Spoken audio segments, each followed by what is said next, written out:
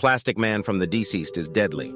Plastic Man was one of the heroes transformed into the anti-living by the anti-life equation. Sometime after his infection, he came to Australia to attack a bunker full of survivors. However, Jason Blood, the host of the demon Etrigan, prevented zombies from entering by creating a wall of hellfire, and Plastic Man thus turned himself into a moat that trapped the survivors in the bunker. When the Shadow Pact came to check up on the bunker, he quickly pounced on them. Ragman soon fell and Blue Devil was killed while rescuing Zatanna. Eventually, Zatanna cast him into the hellfire with a spell and burned him to death. Also, subscribe for more.